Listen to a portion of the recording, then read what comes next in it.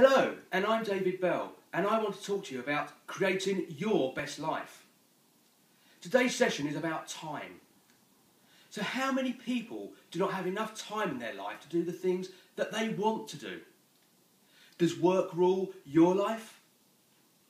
Do you wish you had more time to do the things that you enjoy doing? Maybe spending more time with friends or family, or spending more time on that much rejected hobby or special interest. If today you was told you had 24 hours left to live, what 3 things would you do? The fact is, we all have the same 24 hours each day. The question is what we do with those 24 hours. So here's the big idea. What time do you get up each morning? Do you get up at 7? Do you get up at 8? Maybe even later, 9 or even 10 o'clock? I'm sure if you have teenagers in your house, they may not get up to maybe later, midday or something like that. So, can you maybe get some time back in your life? Well, you can. If today you get up at 7, why not get up an hour earlier and rise at 6? If you do get up ultra early at 6 o'clock, maybe work to getting up at 5 a.m. That 1 hour per day will become 7 hours per week. 7 hours per week becomes 30 hours per month.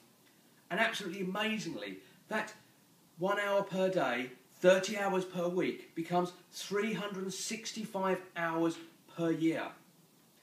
That's the equivalent of 46 days on an average 8-hour working day. And that calculates to be 7 weeks of additional time that you can claw back by just getting up that 1 hour earlier every day. So what would you do if you now had 7 weeks of additional time? So we've established that 1 hour per day, sleeping less, can actually equate to more. But we know sleep is important to the human body. But can we reduce the amount we sleep? Well, the answer is yes, we can. Most people think the human body requires 8 to 10 hours sleep per night. The fact is, this is untrue. I find I can survive comfortably on 5 to 6 hours per night. Some people can survive on a lot less. And in the cases of Isaac Newton, Michelangelo, they actually trained their body and their mind to actually work with a lot less. 2 hours. 2 hours working, 2 hours sleep, 2 hours working. And they found this is how they functioned at their best. So it's not about the quantity of sleep, it's about the quality of sleep. How many of you go to bed in the evenings, maybe after watching TV, playing the games on the Xbox or your PlayStation or an iPad, reading the news, maybe doing something which makes your brain more active? How many of you get into bed and then lay there and can't fall asleep? You find yourself counting the sheep or daydreaming about your day that's just happened or what's going to potentially happen tomorrow. How many of you toss and turn throughout the night, waking several times in the early hours of the morning? What if you could go to bed at a reasonable time and then wake at a reasonable time, nice and early, that 1 hour earlier than you are each day, and function better, feel better, be mentally more alert? And this is where it goes back to the ability to have less sleep in a smaller amount of time, but have quality of sleep. So you ask me, how do I get this fantastic night's worth of sleep? There's a number of things that you can do here. And I'm going to guide you through some of my steps that I found worked for me. Not all of these will necessarily be practical for you. You might take one thing away that would change the way you sleep, the way you perform, the way you are mentally, and the way you adapt to situations. So, what are these fantastic tips, you say? Well, here's a number of the things that I find work for me. Don't eat after 7:30 at night. And if you do have to eat because maybe you're running late or you haven't had the opportunity to have your evening meal, have something light. Have a light snack. Don't sit down to a 3-course meal. The reason is that when you eat, this sits in your body, and then throughout the night your metabolism has to increase to actually burn the energy that's produced from this food. And because it's working very, very hard, this is what gives you this unstable sleep throughout the evening. Certainly cut down on the amount of red meat you eat. There's nothing wrong with having a great big steak or a nice joint of beef. But maybe reduce it, not every night if some people do. Maybe even bring it down to once a week. Again, red meat is very, very hard for the body to digest. And because it's hard to digest, it burns a lot of energy, again, while you're sleeping, to actually break it down. Before you go to bed, try reducing the amount of TV you watch.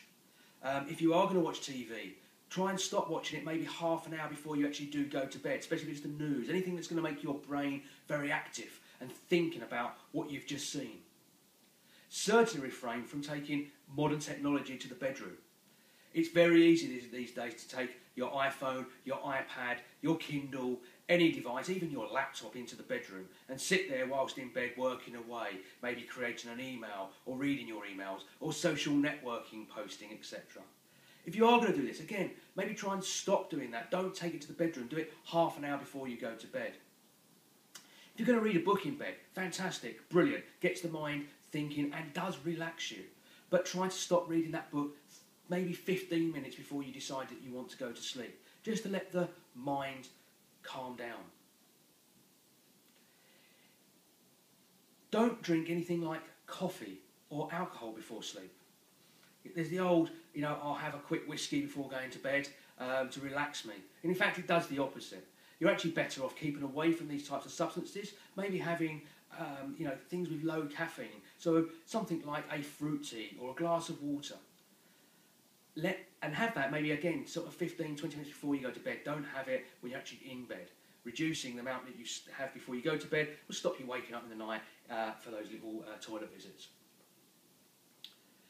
And it's all about building confidence when you go to bed as well. So when you do go to bed, you're going to bed because you are tired. You're going to bed because you're ready to sleep. Not going to bed to lay there and think or review what's happened that day in your mind whilst laying there.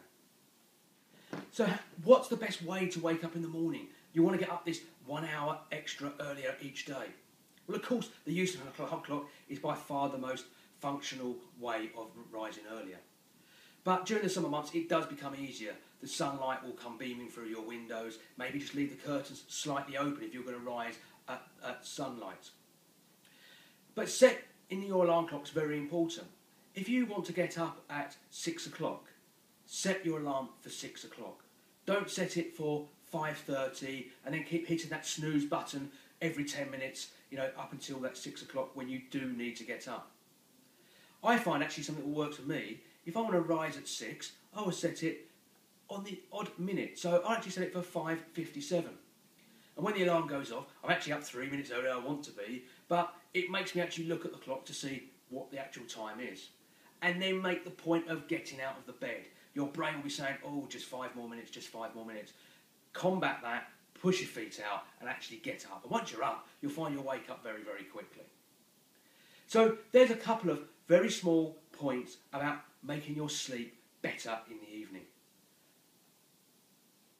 So following on from waking up 1 hour each morning, getting a better night's sleep, that quality, not the quantity, and then several tips to help you sleep better at night, I want to share with you some further great tips to success. So when waking up each morning, don't grab your phone, whether it be an iPhone or a BlackBerry, any type of smartphone. Don't grab that tablet or that laptop. Don't start surfing the internet, looking at your emails, your Facebook postings, your Twitter postings.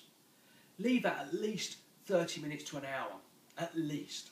And if you can, maybe a couple of hours till you actually reach the office. The problem is, with any of this type of news and media, which we take in and absorb in the morning, it could be of a negative stance and it will put us on the wrong foot.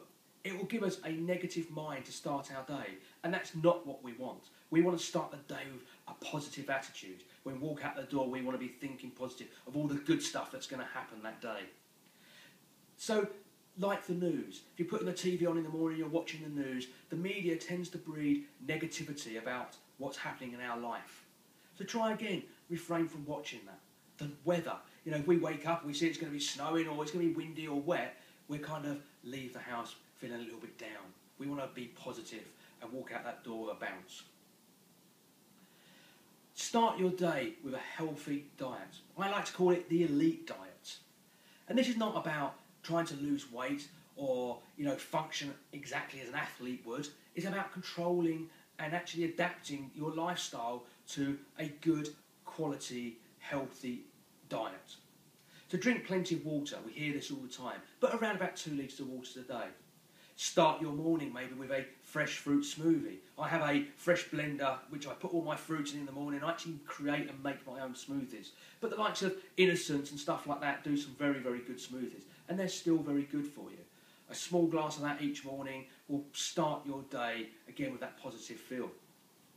Start with maybe some fresh fruits, some good cereal or muesli, a porridge or oats or something like that. Once you actually get to work and you're doing your job, have a mid-morning snack. Take 5 minutes. Have some fruit, some nuts, some seeds, something just to break up the morning, just to take away that hunger. That should see you through to lunchtime. And that lunchtime snack, you want to have a bagel with a salad or some soup or some fish or some chicken. But again, keeping it quite light, but trying to make it as filling as possible. Again, an afternoon snack halfway through the day, again of some nuts or a piece of fruit. And that evening meal, the most important meal of our day, is actually, again, having it before that 7:30 cut-off time. Sit down at a table, don't have it on your lap. Have white meat, have fish, have things that are healthy. But it doesn't mean you can't have other things outside of that. It's all about balance, and it's creating a balance. If you're going to eat unhealthily every day, then you'll become unhealthy because you are what you eat. And try fasting for 1 day a week. Try just that once a week, and if you can't do once a week, maybe once a month, where you actually have fruit and water only. So you do get to eat, but you're just reducing the amount you eat and you're replacing it with fruit, which will, you know, comfort your hunger, but certainly be good for you. It's going to give you a good clear out and, you know, make you feel a lot better in yourself. Each morning, spend 30 minutes maybe reviewing and reflecting the previous day. So when you wake up in the morning, come down, have your breakfast, maybe while you're having breakfast and you're talking, start to review and reflect on what you've done. Keep a journal, just bullet point notes of things that have happened the previous day, by obviously reviewing what's happened there, reflecting, and actually planning for the day ahead. And that really sort of helps you build and focus on what you want to achieve that day. I try to read 2 or 3 books per month. And again, that will vary depending on what my lifestyle is actually doing that month.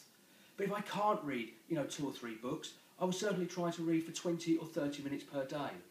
And it might not necessarily be a novel or an in-depth book. It could be something quite light-hearted. It could be something to do with what I do within my business. It could be something around the industry that I work within. So at the same time, I'm learning something new.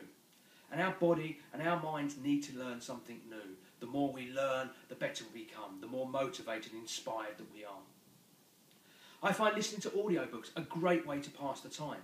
I spend a lot of time in the car driving from meeting to meeting, from place to place. So rather than listening to the radio or music, and again, there's no problems with doing this, it's good to have that mix of different things. But I will spend time listening to an audiobook. I'll download the audiobook onto my mobile device, being an iPhone, using iTunes, and when I'm actually travelling, I'll actually listen to that. And that will inspire me. I listen to things that I want to learn from, I want to be educated by, I want to follow and be passionate about. So a lot of the things I listen to are about business and business management and people who have succeeded, biographies, people that have gone out there and done, you know, a challenge and succeeded from it. And you'll be amazed the amount you can pick up from that. You'll be amazed that when you go into that meeting, how inspired you can be and how much more motivated and lifted you will be when you actually walk into that meeting with your customer or your supplier. And there's some fantastic audiobooks out there. I also find taking a walk each day is brilliant. I have a small puppy Springer Spaniel, and we like to take him out each evening for a 20 to 30 minute walk. and we'd go through the fields and through the forests, and it's a chance for him to exercise, but it's also a chance for myself and my partner to actually talk and discuss and review and think about what we want to do. And sometimes that walk will be on my own, and that will be my time for me to think, and for me to discover, and for me to plan, and for me to think about the tasks and the challenges and absolutely the successes ahead of me. Try and spend maybe 1 day per week doing things with your friends, your family. Put work to one side, leave it alone, and then spend that day that you've planned, whether it's a day at the theme park, it could be a day out for walks, it could be a picnic, it could be to the cinema or bowling, but do something and enjoy that time that you have, because you don't know how much time that you do have left. I find taking a massage or a spa day once every month or two is fantastic. It's a great way to regenerate, and it's a great way to relax. And again, during that time, you're not thinking about anything. You are just very relaxed and really just chilling for that period of time. So it's a great way to feel better in yourself. I find in the evenings, I mentioned about writing a journal in the morning and reviewing and reflecting. I find that just in the evening for 5-10 minutes, I like to just jot down some bullet points that I've achieved that day. I will set my goals and my challenges at the beginning of a week, and I'll plan for that. And it's great to actually just reflect over those and have I actually ticked any of those off on a daily basis. It's a great place to note down the successes you've had that day, or little mental notes, notes to self, things that you might want to look back at in a week's time, 6 months' time, even 3 or 4 years' time, to pick up and review what you actually did when that circumstance happened. So I use a Sunday evening, half an hour to an hour, and I will actually sit down and just quickly plan, very bullet point, my week ahead. I will set myself 5 challenges or 5 goals for that week. And I will take those 5 goals and I will break them down into 5 individual goals. So what I will try and do is actually have 5 achievements or goals that I want to achieve on a daily basis, and 5 major goals for that week. So each day I work to achieving the 5 small goals, and I'll achieve one of those goals for my week to give me 5 goals for the week. I also, once a month, actually work from home. During this time I'm actually working on myself, planning, personally developing myself, and I will actually review my position in the office and the work that I'm doing in the office and see if there's anything from personally and work related that I can tie together, and I will start looking at my goals and my achievements and planning how I want to move things forward in the next month, the next 3 months, 6 months, 12 months, and even 5 and 10 years, because all the time I'm adjusting my plan of my life. Exercise is really, really important. I try to exercise at least once a day.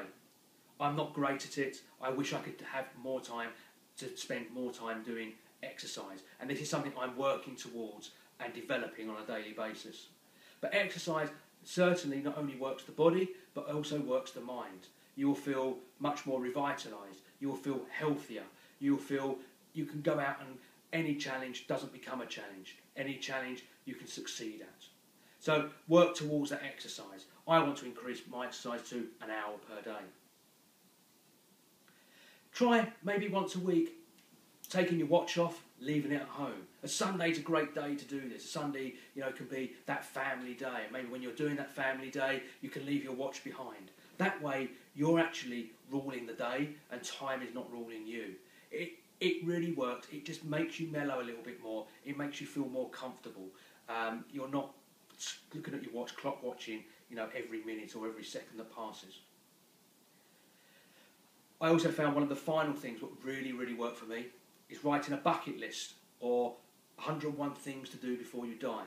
And this is a list with, in my case, 101 different things I want to achieve between now and the day that I die. These could be anything from travelling to doing very, very small things that mean a lot to you. And you can share this list. You can actually write this list with your partner.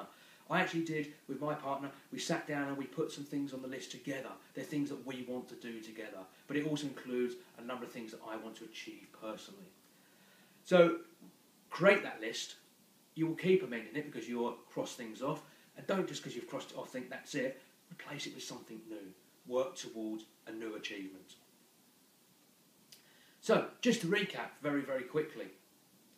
Remember, when you write something down, you are 1,000 times more likely to achieve your goals.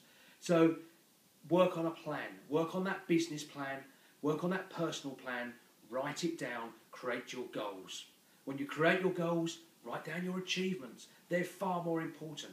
What you succeed at, you want to share with people. You want to not so much shout about it. You don't want to become big-headed, but certainly share. People will talk to you and people will embrace in your success. All these goals that I've set, you know, these personal things that I've done over time, they didn't happen overnight. If you're going to take one thing away from this and study it and work towards it, you need to allow it to become a habit. And to become a habit, you must do it for a minimum of 21 days. There's no point saying, I'm going to get up early tomorrow, do it once, but then stop doing it.